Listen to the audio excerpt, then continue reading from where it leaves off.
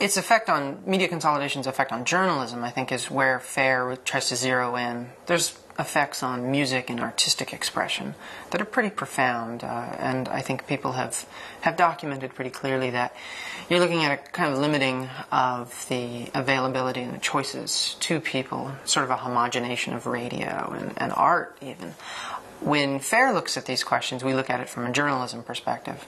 And the question that you try to pose is, what does allowing a small handful of corporations this kind of control over the media, what kind of effect does that have in the newsroom? And I think what you see is a collision of values. You have commercial values, these are commercial enterprises, and you have journalistic values. And too often commercial values win out over these values that should exist in journalism, independent, aggressive investigation.